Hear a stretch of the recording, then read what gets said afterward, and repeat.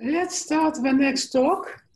Netta will tell us about model of black holes evaporation. Okay, 35 minutes plus 10 minutes for questions, please.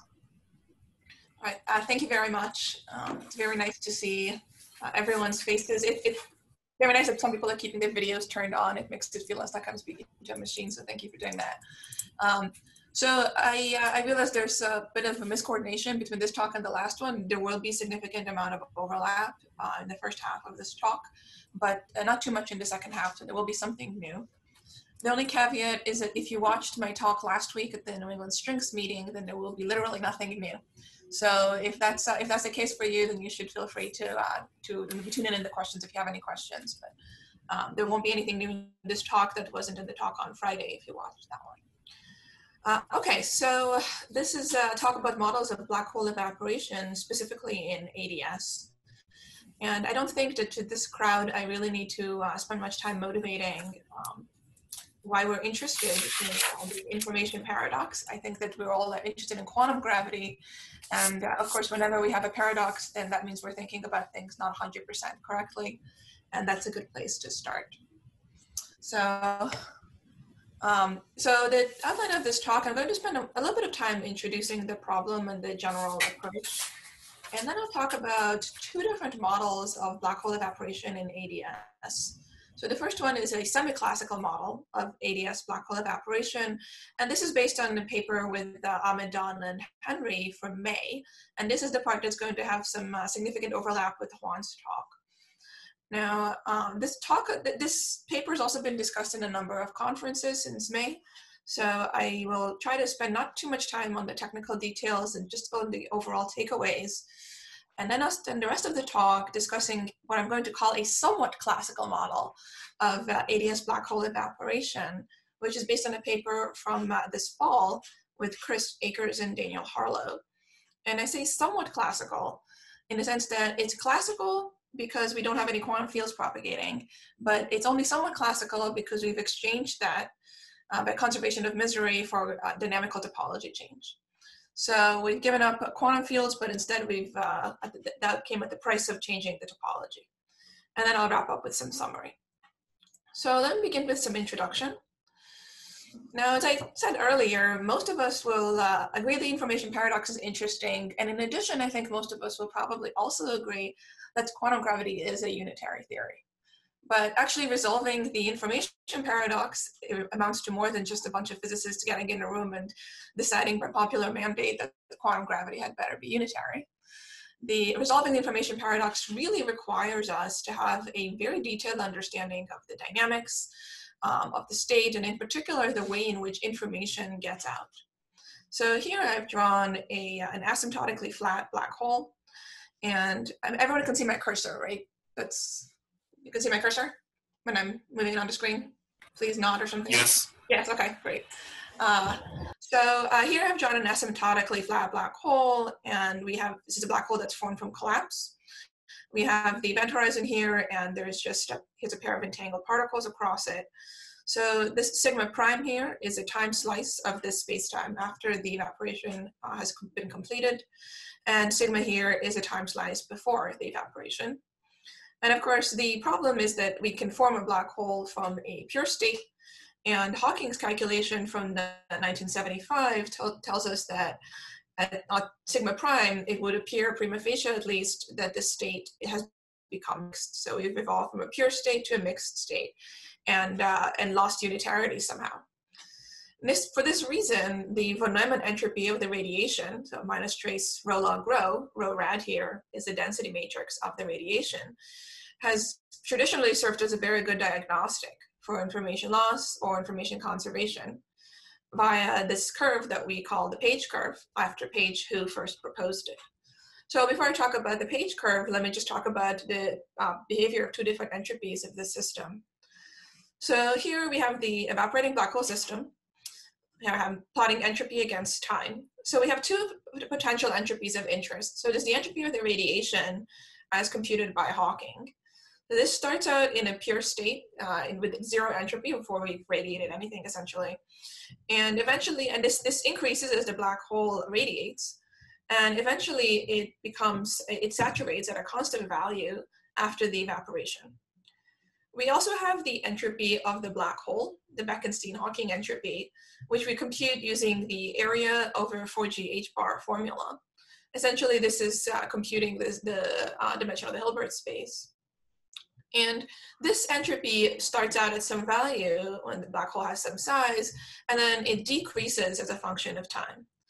The reason it decreases is because we're violating the null energy condition with Hawking radiation. So Hawking's area theorem tells us that entropy increases as a function of time, but this is only, so the area of the black hole increases as a function of time, but this is only true as long as the Hawking area theorem is valid, which is to say the null energy condition is satisfied. So by violating the null energy condition with quantum fields, with this Hawking state of the quantum fields, we allow ourselves to have a decreasing area of the black hole. And indeed, this is what happens until the black hole size goes down to 0. So these are the two different entropies of interest in the process of the black hole evaporation. And what the page curve is this unitary curve over here. So this is tracking the behavior of, say, the entropy of the radiation, which again starts out at 0 and increases, but at some point, after the black hole evaporated at half its mass, then we have a situation where the late entropy had better be purified by the earlier radiation. So the late radiation has to be purified by what we already have in the system, because if our evolution is overall unitary, then the two subsets had better purify one another. And so what happens is eventually the entropy has to start decreasing and eventually go down to 0. So this curve, which we call the page curve or the unitary curve, is a litmus test or a smoking gun signal for unitary evolution of the system. Now, I should say a disclaimer, which is that a computation of the page curve on its own does not amount to a resolution of the information paradox. It is a very useful tool, but nonetheless, entropy is a coarse-grained quantity. And it doesn't actually tell us exactly what the state is doing. So a complete resolution of the black hole information paradox would require a fine-grained understanding of the state of the radiation and the dynamics of the system. In order to actually look at the Hawking radiation and say, is this pure or mixed? How is it? What caused it to evolve in a particular way? We need to know more than just the page curve. Nonetheless, a direct calculation of the page curve is a very large step forward. And until recently, it was not considered feasible by the broad community. So we may not have really bothered to put a distinction between resolving the information paradox and computing the page curve, simply because there was an expectation that a calculation of the page curve would require extensive knowledge of non-perturbative quantum gravity physics, which may in fact be tantamount to having a fine-grained understanding of the state. So it turns out that, of course, what I'm going to talk about now, that this is not the case. And the reason is that we actually do have some knowledge of non-perturbative physics. So we might say we need an extensive knowledge of non-perturbative physics to compute the page curve. That might be something that we would suspect. And we may have suspected we don't have the tools in our arsenal to do this. But as it turns out, we do know a little bit about non-perturbative quantum gravity. And this meeting is in fact dedicated to an aspect that we know of, which is holography. So we can think of holography as a non-perturbative formulation of quantum gravity. And in relation to the last talk, there's a sense in which the Euclidean path integral, the Euclidean gravitational path integral, also knows something about non-perturbative quantum gravity, although it's not clear why or how. So we do have a couple of tools that can help us get insight into non-perturbative physics and might allow us to calculate the page curve, which again is not a panacea for solving everything we need to know about information paradox, but does take us a long way forward. So the new developments starting in May and still unfolding as of now have really changed this idea that we need to know so much more than we currently do in order to calculate the page curve. You can calculate the page curve for unitary black hole evolution with no direct input from non-perturbative quantum gravity physics. You can use purely semi-classical physics, which is what we did. You just, at every step of the calculation, you're only using semi-classical physics in order to compute the page curve. And that sounds funny because Hawking used semi-classical physics to calculate information loss. And here we are using semi-classical physics to calculate information conservation. And the answer is that I qualified this statement by saying there's no direct input from non-perturbative quantum gravity. And I say this because the calculation itself is semi-classical, but it is heavily motivated by holography. And this interpretation of the calculation, and the interpretation of the quantity that we calculate as an entropy is provided to us by holography. So today, what I'm going to do is I'm going to discuss both the original setup from May. So this was joint work with Ahmed, Don, and Henry, and also in parallel by Jeff. And in this work, we have us do a semi-classical analysis of an evaporating ADS black hole that produces a unitary page curve. And then I'll also discuss a newer model of an evaporation process that exchanges the semi-classical analysis for purely classical analysis, as I said earlier, at the cost of dynamical topology change. And this is work with Chris and Daniel.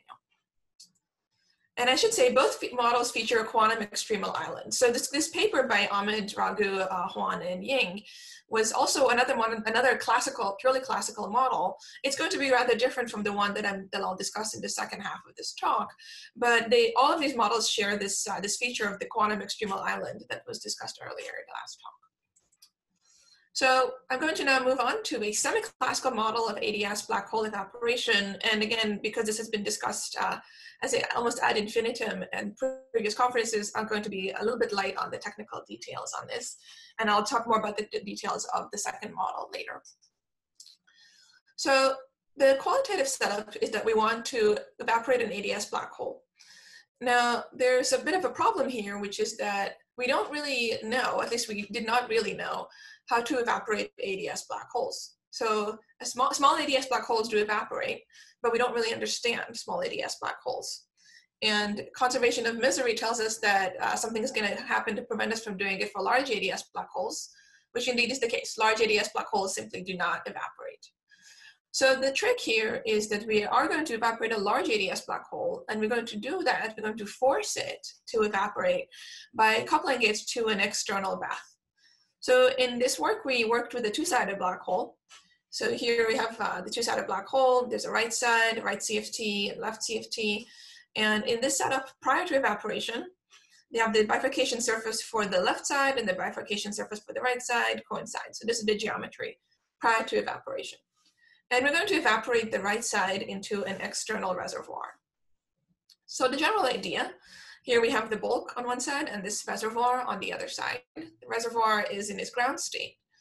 So at some point before we couple these two, the bulk has reflecting boundary conditions of the asymptotic boundary. And then at some point we couple these two, and then there's free exchange between the bath and the bulk, which causes the black hole to evaporate. Now you can either work with this in the sense of putting the setup and then deriving various qualitative statements, or you can try to do the calculation directly. And doing the calculation directly and explicitly is much more tractable if you work in ADS2 than in higher dimensions. So high dimensions, you can work with spherical symmetry and do some similar statements, that was done by Jeff. We're going to work in a very explicit setting where we can do the calculation in a very clear way, which is really best done in ADS2 in JT gravity. So just a lightning review here of JT coupled to conformal matter. So we're going to work with this model over here. So here I've written down the action of JT coupled to a CFT. I want to be explicitly clear here. The CFT is not the CFT that lives on the boundary. This is not 0 + 1 dimensional. This is a 1 + 1 dimensional CFT that lives in the bulk. And the action is, we have this topological term, which I didn't bother writing out. Then we have the gravitational dynamics over here. This here is the dilaton. And then we have the CFT action right there. Now, this is in some sense a very boring theory, at least geometrically. The metric is always ADS2. So here I've picked one set of coordinates, correct coordinates for ADS2. You can pick any other set of coordinates you want. And in fact, those of you who read the paper with Don, Henry, and Ahmed, we will see that we've used a very large set of coordinates in order to do the calculation. Now, the dynamics of this theory are not given by the metric, they're given by the boundary particle, which the boundary time u, which you can write as a function of the Poincare time t. Now, we're going to take the bulk CFT to be in the Poincare vacuum. And to evaporate the black hole, we do this following procedure. So here is the bulk. This is our boundary time u, the physical time u. And we consider our reservoir to be an auxiliary BCFT, which is in flat space. So this half of Minkowski space over here, where the time coordinate is u. And this is here is in its ground state. We couple these two at some physical time u. This is a quantum quench, which is going to result in a shock wave propagating into the bulk. And then we just evolve these forwards in time. So now we have a setup where our black hole is going to evaporate, and we can start computing entanglement entropies. If we were to do the naive thing, we would just calculate the entanglement entropy, the von Neumann entropy of the bath.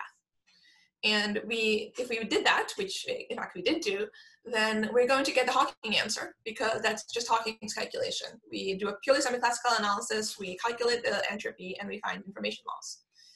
Of course, that's not what we want to do here. We want to put in some information about non-perturbative quantum gravity. And so we really want to use ADS-CFT to do this. So we want to calculate the von Neumann entropy using holography. And so here is a brief review of how we do that. But to first order in GH bar, we have the HRT/FLM proposal. So let me actually begin with working to 0th order in GH bar.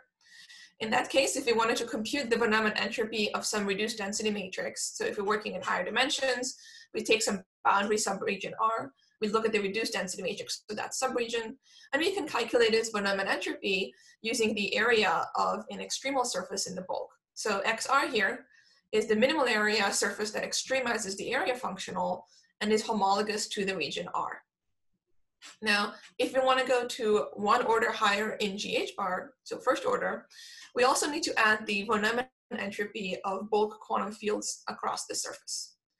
And if we work in 1+1 dimensions, then of course there's no area to speak of. We can't extremize the area. So instead we actually extremize the dilaton. Now, as long as the boundary system is evolving unitarily, there is no time dependence, and this is just the formula.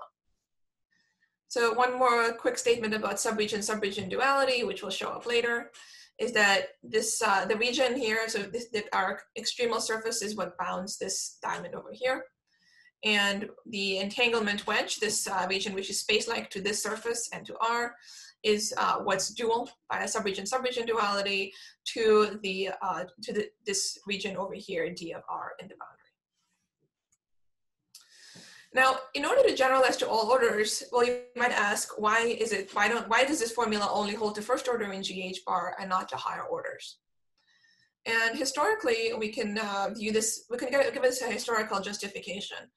So the consistency of the classical prescription, together with subregion duality, requires various conditions for the extremal surface. For example, you have entanglement wedge nesting, which is a statement that as you increase the size of the boundary region R, you expect the entanglement wedges to also increase in size.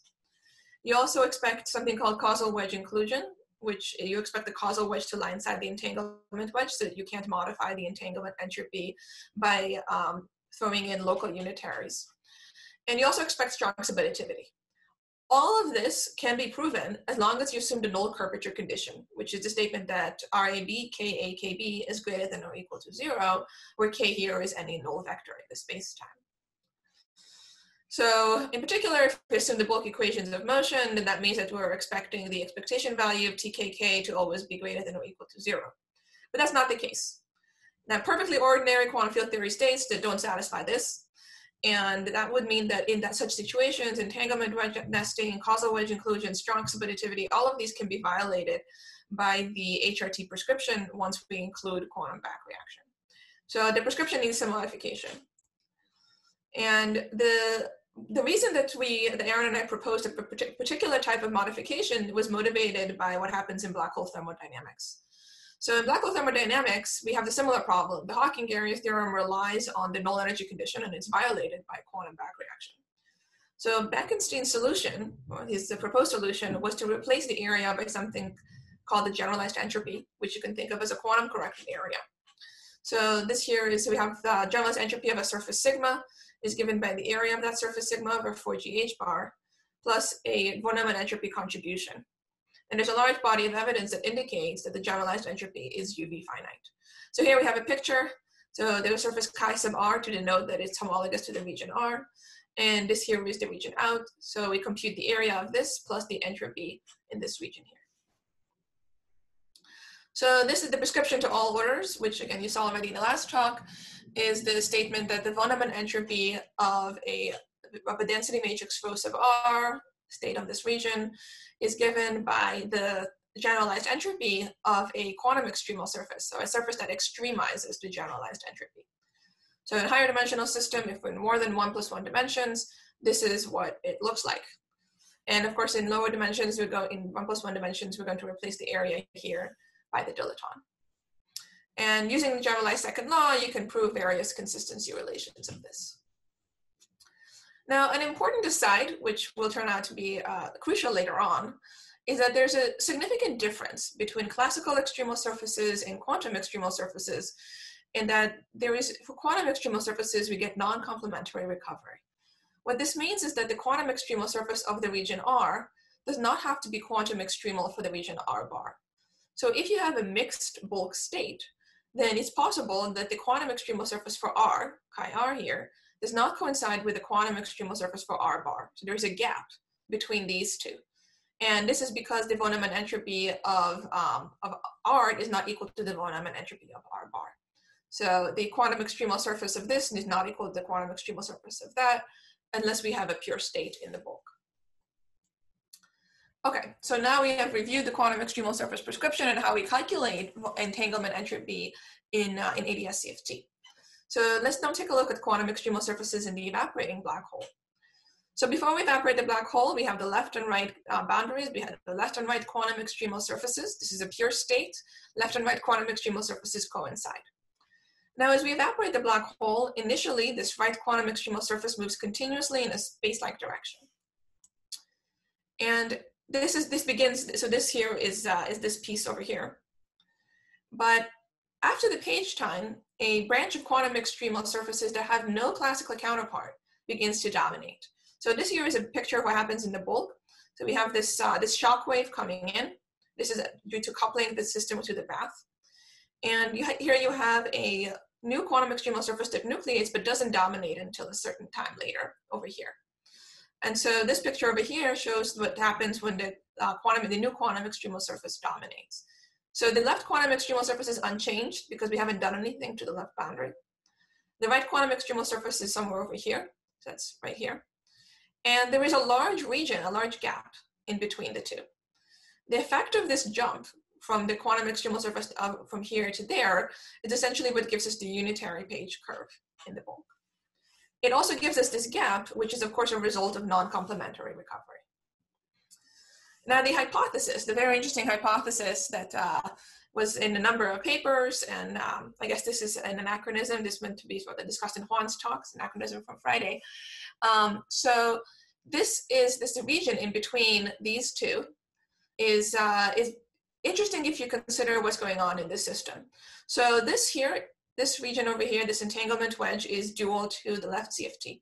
And this entanglement wedge is dual to the right CFT, which leaves us with the region over here. And if you take entanglement wedge reconstruction quite seriously, then you would hypothesize, which indeed is what was done, that the gap in between these two is precisely the entanglement wedge of the radiation. And this indeed was what was hypothesized in these papers. And the existence of this gap appears to be synonymous with the failure of complementary recovery due to extremization of our mixed state. So essentially, by doing a series of semi-classical operations that have absolutely no non-perturbative physics in them, we haven't done anything non-perturbative beyond interpreting the generalized entropy of a quantum extremal surface as computing an entropy. This has allowed us to calculate a unitary page curve, which I honestly find pretty remarkable. I think if you'd asked me, maybe not quite this time last year, but maybe a year and a half ago or 2 years ago, if we could calculate the page curve using purely semi-classical operations and some input from holography, I think I would have said no. So this is pretty remarkable.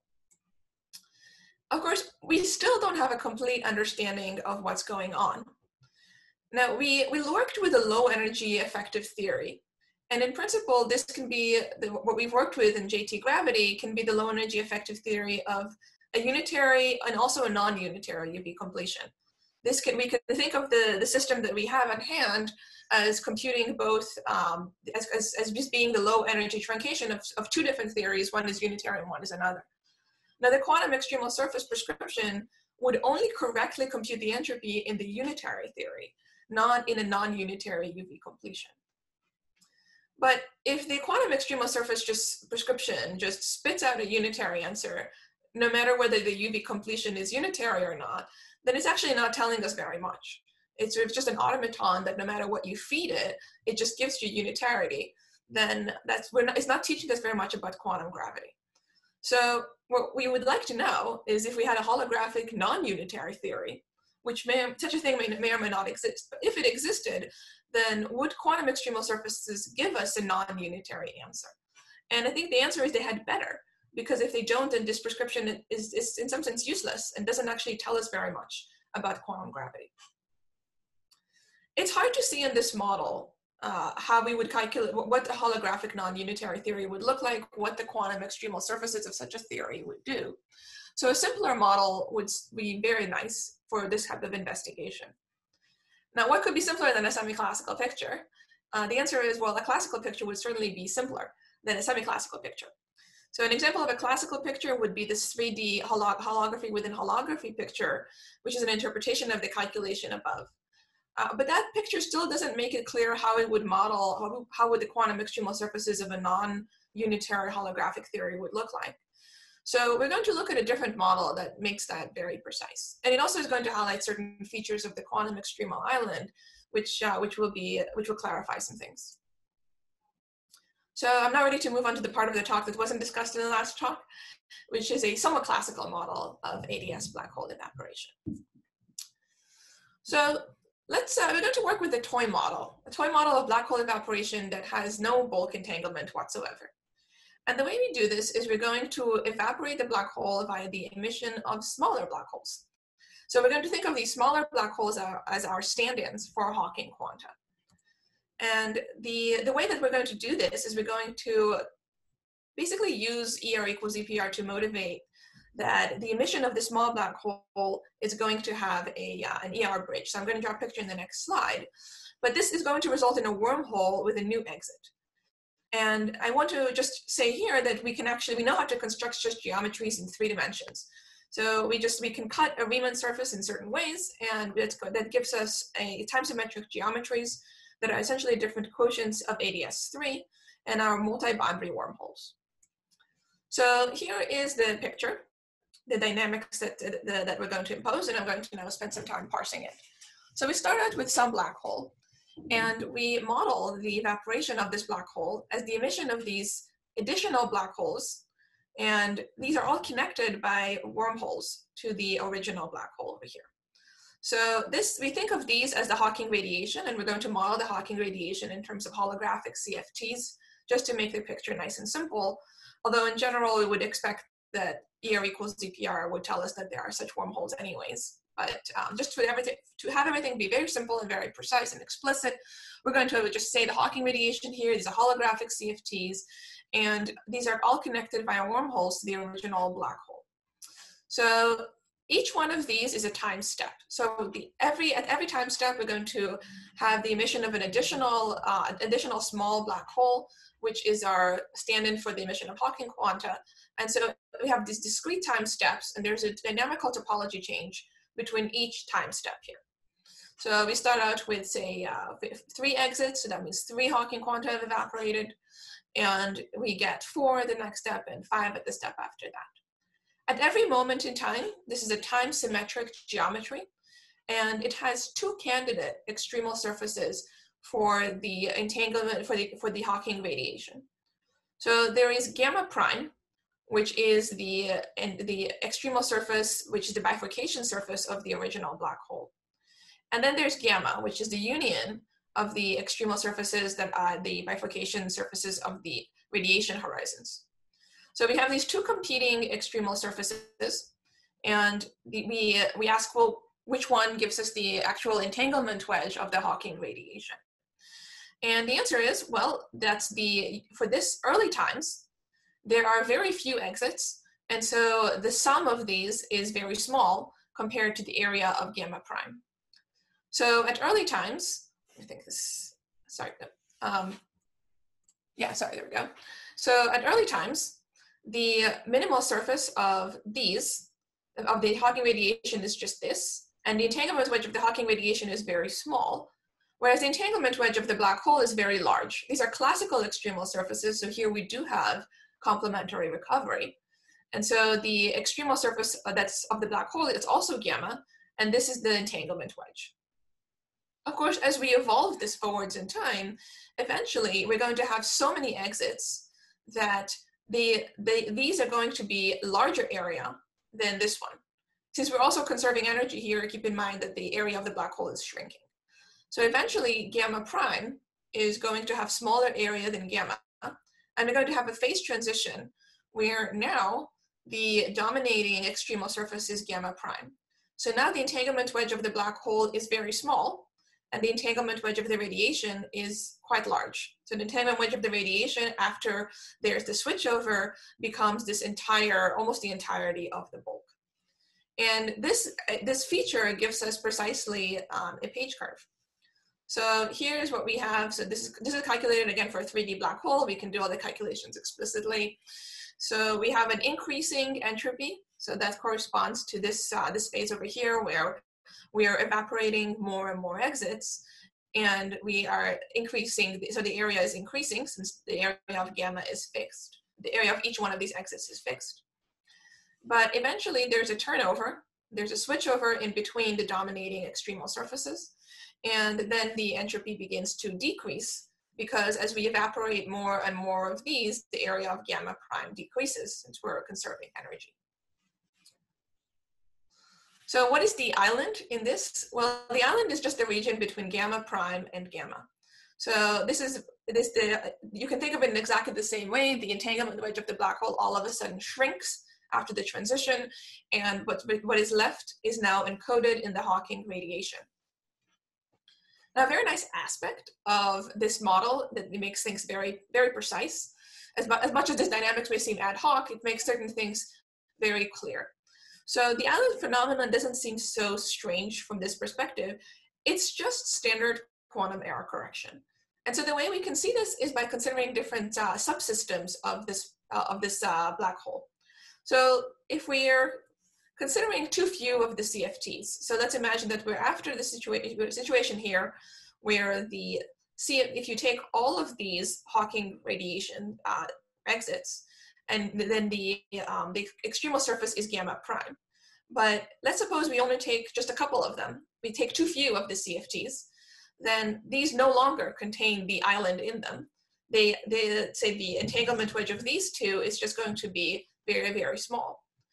If we take a larger subset of the CFTs, or say we take a couple of CFTs, but with the union with the black hole, then all of a sudden we are able to get the island. This is exactly like the case where we have the 3 intervals in ADS, the 3 intervals that comprise ADS. You take one of them and you don't get the point in the middle. You take 2 of them and you get the point in the middle.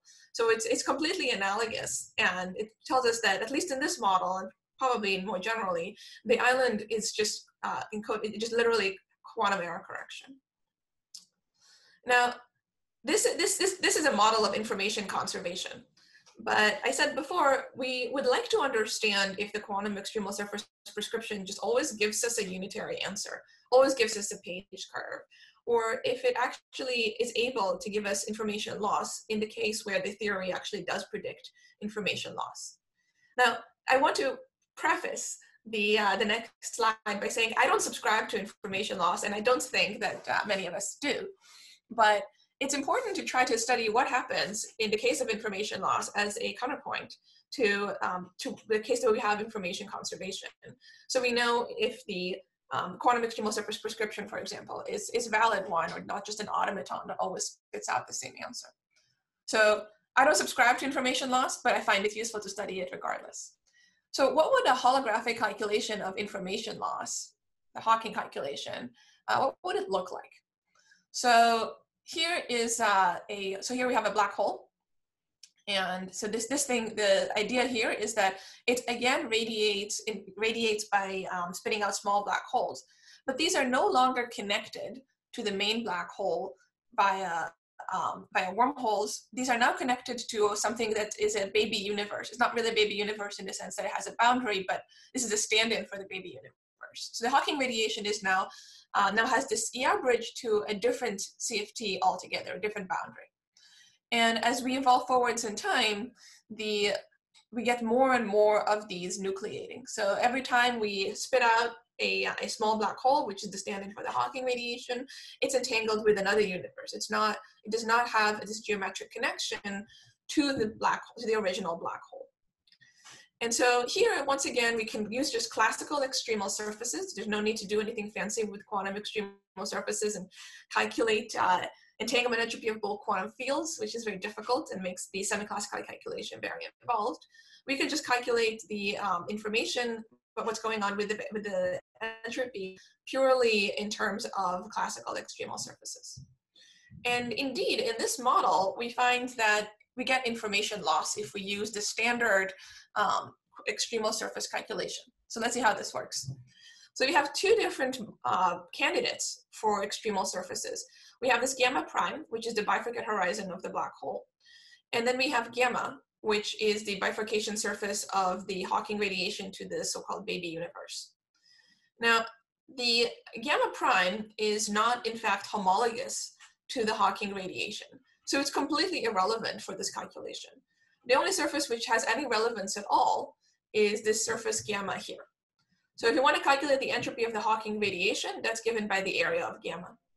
And as we emit more and more black holes, we get more and more of the gammas. And there's no turnover where this starts to decrease.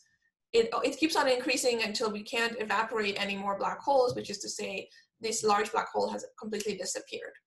And so this surface gamma, we just get more and more of them, and the entropy just keeps on increasing, which tells us that indeed the holographic entanglement entropy proposal is quite capable of computing information loss, if that is in fact what happens in your theory.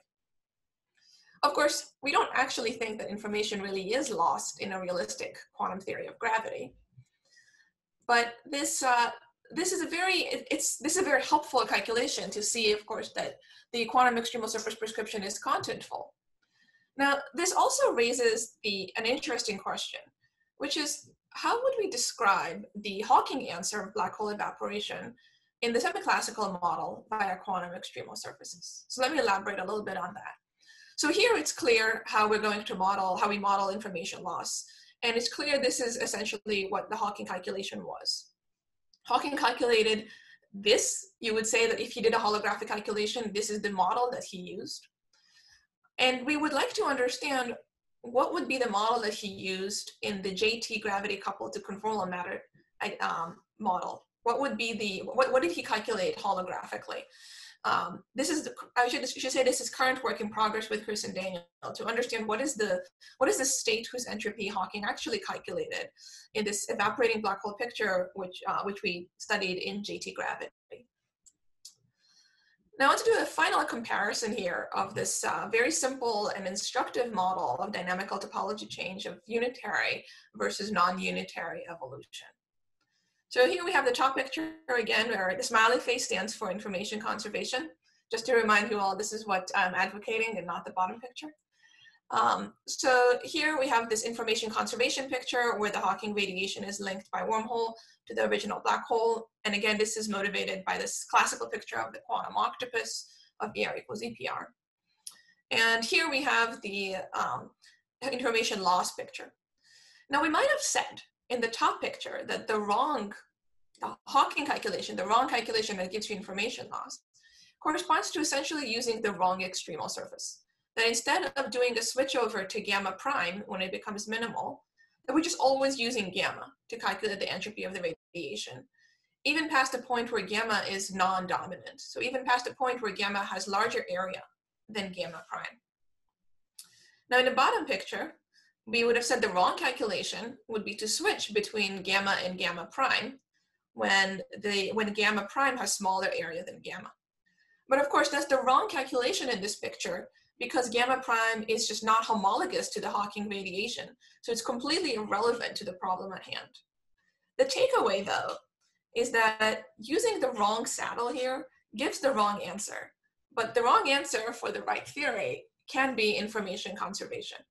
So you might use the wrong saddle and get information conservation, get unitarity. It all essentially depends on what is your quantum gravity theory, what is the dynamics of your UV complete theory. All right, so let me summarize. I actually have no idea how I'm doing on time, but I'll wrap up in a few minutes in case I'm starting to go over. So let me finish up with again some motivation. So understanding the information paradox is really of paramount importance for understanding space-time emergence in quantum gravity, better understanding of quantum gravity. And holography provides a tractable way of modeling black hole evaporation with semi-classical tools, which I think is something that we had no idea would be the case not so long ago. Now, the question of quantum gravity dynamics and the fine-grained structure of the state is important. It's not one that we have yet to address to anyone's satisfaction, I would say. We haven't talked about quantum gravity dynamics. We haven't talked about the fine-grained structure of the state, and that is critical for understanding the information paradox. So as we saw in this picture that compared the answers between unitary and non-unitary theories, the dynamics of the evaporation process, whether the black holes formed a classical octopus or whether they instead gave you this disconnected geometries, that's critical for whether we have information loss or conservation. And we haven't really addressed what are the dynamics and how information gets out, or if I'm an observer who's sitting in the asymptotic region and I have some, I'm a very capable observer, very capable experimentalist, and I'm really measuring the radiation, do I see a mixed state? Do I see a pure state? What is the evolution via which the state came from the black hole? Now, we also have not understood the role of the Hawking calculation in all of this. So this is a complaint that I've been airing out in a couple of different talks. When I asked this question from various people in the past few months, I've been told Hawking forgot to include a saddle. The thing is that I started losing my mind after I heard this maybe for the fourth time, and I went and double checked Hawking's calculation. He didn't use the replica trick. So it's not that he didn't include a saddle. He did just a minus trace Rule-Legrand calculation, but he didn't even do that. He did a direct calculation of the state, and he got an answer. And we haven't been able to say what it is about his calculation that he did wrong, or what was the state that he calculated the entropy of. What is that state? What does it look like in our holographic picture? And I think that in order to understand the black hole information paradox properly, we're going to need to understand where things went wrong for Hawking. What is it that he actually calculated in a holographic theory? So thank you very much for your attention, and I'm welcoming any questions. Okay. Thank you very much, Netta, for your brilliant talk. Questions, please? I have two questions. Okay. First of all, I have a question about the unitary version of your simple model. So, am I understanding? Which one? Let me just go up. Okay, the top one or the bottom one? The octopus, yes. The octopus, okay. Am I understanding correctly that you have some sort of critical octopus which has a gamma prime equals to sum of gammas, right? Well, so presumably, I mean, there's a these are discrete time steps. So you could imagine that you have a time step where they're almost equal, and then the next time step you've already over the bump. Can you predict exactly this time step at which the page transition happens, or is it beyond the simple description? Well, it certainly could imagine that you have a time step where indeed the two are equal. And in this case, well, this is the annoying thing that we always have, the annoying problem we always have with the phase transition when you have two extremal surfaces which have exactly the same area, and then you ask, well, what is the entanglement wedge? And you say, okay, that's really a question that we don't know how to answer, but if you just slightly modify the region and make it a little bit larger or a little bit smaller, then you have a definite answer. So this, if you're asking about the details of the turnover point and how, if the fine-grained details of the fine-grained details of this transition. No, we haven't worked that out, simply because this is a simplified model, and so we would not expect that the fine-grained dynamics of this sharp transition here is accurately reflected in the model. It gives us the basic rise here, and it gives us the decrease. But what happens over here, that's a different story. And I have another question. I don't know, maybe it's a semantic question, but in the latter part of your talk, you mentioned that the information conservation can present as a saddle point in a theory which actually has information loss. But you explained it in an example when the surface which corresponds to the information conservation is not homologous to the radiation. But if it's the case, then this surface will not manifest itself as a saddle point in the entanglement entropy of the Hawking radiation. Is that not right? That's right. Yeah, I suppose I shouldn't have used the word saddle point. A surface that might naively consider including, but really shouldn't. Mm-hmm. But so I would have the surface that's just a saddle point in maybe some kind of general partition function or whatever. But if you write down that, I mean, it's a question of whether the non-homologous. I mean, so this gamma prime homologous to the black hole. It's just not minimal. So gamma prime is homologous. Do we include non-minimal extremal surfaces in a saddle point? And I think the answer is probably yes. But do we include non-homologous ones? That's a different question. And it's not obvious to me that those have any significance. I don't know that we'd include those in a partition function. Okay, thank you. More questions, please. Sorry, Netta, I have a question. Regarding your statement regarding Hawking's calculation. Yeah, I'm a little bit confused about your statement regarding, so Hawking was calculating the correct state, but somehow he was just calculating a different quantity. Say he was calculating cross-grained entropy. So you think this answer is not good enough? No, I don't think so. I don't think he was calculating a coarse-grained entropy. I think he was calculating a fine-grained entropy of the wrong state. I think the state he was considering just did not include the fine-grained corrections that we would have expected. I think he was missing something in the state because, as far as I can tell from his calculation, he's essentially calculating minus trace rho log rho, which I would say is a fine-grained entropy. So in what sense, you mean when he calculated the entropy of the radiation? Sorry, can you repeat that? You were just cut off in the beginning. When you say he was doing the, when he was doing the wrong calculation, calculation in the wrong states, you say you are referring to his calculation of the radiation. That's that right. He just treated as thermal. That's what you meant? Yes. Yeah, of course, of course that we know. But even when he the fact that you are treating the radiation as thermal, that's already a cross-grained description, right? I suppose you could think of it that way. I think he was calculating. Let me put it this way. I think he was calculating a coarse-grained entropy, but coarse-grained with respect to the actual state. And that this coarse-grained entropy is a fine-grained entropy of a different state. So this is analogous to this proposal that I had with Aaron Wall, where we had a coarse-grained. So we had the maximization of the von Neumann entropy. Basically, a Jaynesian type procedure. You have a maximization of the von Neumann entropy over some set of states. So the end result is a coarse-grained entropy but it's the fine-grained entropy of some state in an ensemble of states that you're considering. So that would be my guess as to what Hawking was actually calculating. I should say this is current work in progress with Daniel and Chris. I just don't understand. I'm not sure there's a fundamental difference between that because he didn't understand that there's a quantum.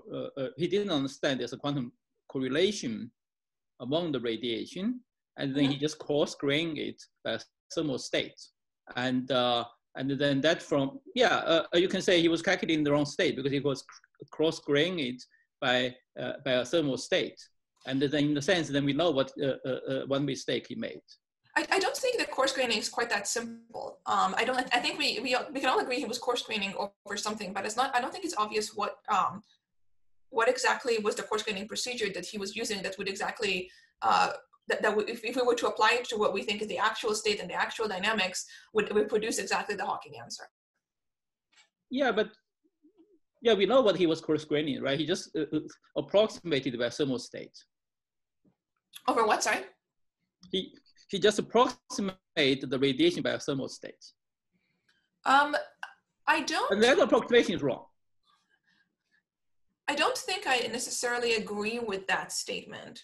But Hawking was not calculating any other state. He was just calculating the thermal state. Yes, but, well, he was calculating, I mean, he just looked at the, I mean, essentially, he just did a Bogoliubov transformation, right? He just looked at the state, let me put it this way. I don't know of a way of doing Hawking's, of looking at Hawking's calculation and saying, okay, so here is, here's the thing that we need to do to exactly execute his calculation but get a unitary answer. No, I think that this quantum extremal calculation was already doing that, right? Yes, but So Hawking didn't use holography. So the point is, Hawking didn't use holography, and it's similar. We know how to get the unitary answer, but we don't know how to go through his calculation and fix the thing that will give holography. Sorry. Yeah, sorry. Yeah, it's fine. Yeah, we can discuss more. Yeah.